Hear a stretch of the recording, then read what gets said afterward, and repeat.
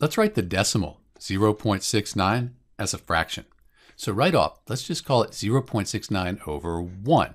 It's still 0.69. We're just dividing by 1. Now we have the beginning of a fraction though. What we need to do is get 0.69 to be a whole number.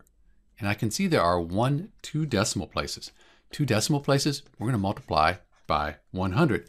And that'll give us our whole number. So 100 times 0.69, that equals 69. And there's our whole number.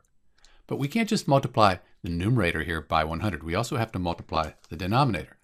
That's because 100 divided by 100, that equals 1. So we're multiplying by 1. We don't really change the value, just the way it's represented.